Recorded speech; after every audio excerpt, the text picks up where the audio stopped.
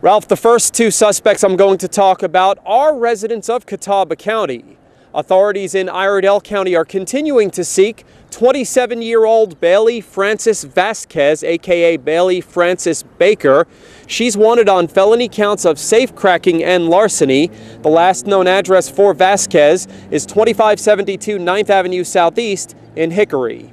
39-year-old Kelly Ann Lyons is wanted by authorities in Iredell County on a felony count of possession with intent to sell Schedule III controlled substance. Her last known address is 4027 Reed Circle in Sherrills Ford.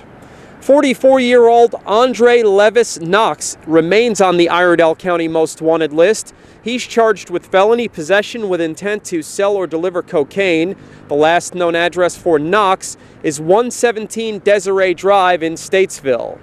You can see the entire list of wanted suspects with their photos at iredellsheriff.com.